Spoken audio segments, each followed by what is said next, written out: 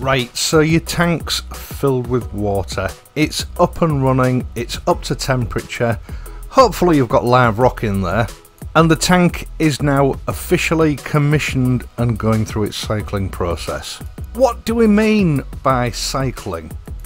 I'll try and explain. If you take a clean bucket and fill it with water, any water, whether it be salt water, tap water, reverse osmosis water, and just leave it to stand for a few days, organic matter will get into that bucket, even if you can't see it, and it will start to, for want of a better word, putrefy or decompose. And a byproduct of that decomposition will be ammonia. Marine fish naturally inhabit water which has a volume of millions of cubic miles of seawater. And the ratio of life and decomposition to the ratio of volume of water means that ammonia never really becomes a problem. And there are types of marine life, plants and bacteria, which feed from ammonia. So unlike their freshwater counterparts, marine fish have never built up any form of tolerance to ammonia, and it's extremely toxic to them. Now, eventually, naturally, a biofilm will build up on the interior surfaces of that bucket. Biofilm consisting of various different types of bacteria. And some strains of that bacteria will feed on ammonia. That's their food. Their bread and butter, if you like. But a byproduct of this ammonia consumption process creates another chemical, nitrite, which is just as dangerous to fish life. And so another bacteria comes along, which consumes nitrite and converts it to a less harmful substance, nitrate. Now, in an ideal world, eventually during the daylight hours you would see tiny bubbles forming on the inside walls of that bucket. It wouldn't actually be very effective on the walls of a bucket, but this would be nitrogen gas, which would eventually rise to the water surface, burst and release that nitrogen gas. And this entire process is what we call the nitrogen cycle. Ammonia turned to nitrite, nitrite turned to nitrate, and nitrate converted into nitrogen gas. In a lot of ways, obviously your aquarium is very similar to that bucket of water, but fish themselves create quite large amounts of ammonia just through the normal biological processes of eating and breathing. And without any form of assistance, there wouldn't be enough bacteria on the walls of, say, your aquarium to be able to cope with this. The levels of ammonia would rise, the fish would become ill and distressed and would eventually die. And the more fish that you add to that water, the more bioload is put onto the water. The more ammonia and nitrite that is being produced, the more bacteria is required to process it. So you need a very large surface area to be able to accommodate all that bacteria. Now, this process was discovered by, I think there were two Frenchmen in 1886, so we've known about it for a long time. And aquarists have been using this knowledge to keep the water quality at a state that's acceptable for fish for at least 80 years. Now, before the aquarium police start jumping all over me, full denitrification in an aquarium is a very difficult thing to achieve. That final stage of changing nitrate into nitrogen gas isn't really a realistic proposition in the home aquarium, so we keep nitrate levels down by performing weekly water changes, something that I'll get onto in a later episode. Now, the biggest enemy for any reef keeper is impatience at this stage. The filter media that we've placed in our filter will give us more than enough surface area for the required bacteria to colonise. But sufficient bacteria will not colonise that filter material overnight. It takes time. Now, there are various ways of speeding this up.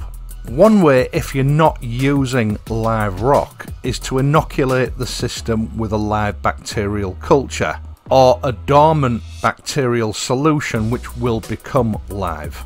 These have been around certainly since the 1970s. There's nothing new about them, and different brands have different levels of success. They also usually come with a pretty hefty price tag.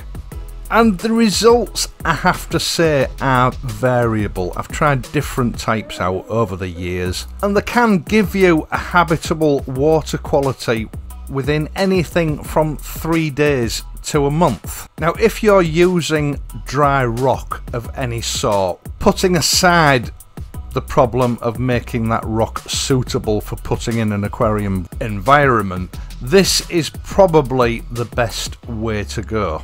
But for me personally, this method is a bit like restoring a thoroughbred race car.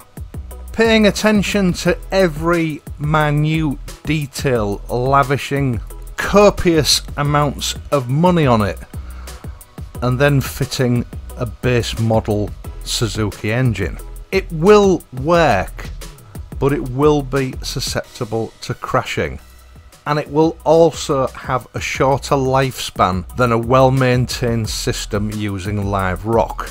Now, I'm going to say this cautiously because I don't want to mislead, but I've set up live rock systems for public display that quite simply have acted as a mature system from the day they were filled and haven't needed to go through a cycling process. And the little 3-gallon Pico tank that you're looking at now is just such a system. Now, if you're a beginner, I don't advocate that you attempt doing this, because it does require some experience to be able to pull it off.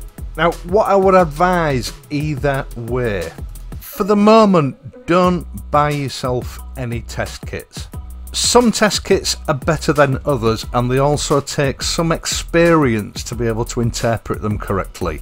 After the first week, take a small clean jar, fill it with water from your aquarium, and take it to your local aquatic centre and ask them to test it. Most aquarium shops will do this for a small fee. It's usually only £1 or £2 per test, and allow them to guide you through the cycling process. What you're looking for is, initially you will get an ammonia spike. Then ammonia levels will start to drop and nitrite will start to appear. The nitrite level will spike and then it will start to fall off. Now, as ammonia and nitrite return to zero in your test samples, a good aquatic shop should then test for nitrate, because an accumulating level of nitrate will establish with reasonable certainty that the first 2 stages of ammonia and nitrite removal have completed. Now, exactly how long this is going to take and how many tests will be required, and I'm talking weekly tests, is a little bit like asking how long a piece of string is. There are so many variables that can affect this establishment process, and having tested literally hundreds of clients and customers' water samples over the years as they've cycled the tanks, I can say that generally you'll be looking at a month, but in some cases it can take up to 10 weeks. A system using quality, genuine live rock generally will cycle faster, much faster. And I think especially for beginners it comes with 1 or 2 advantages.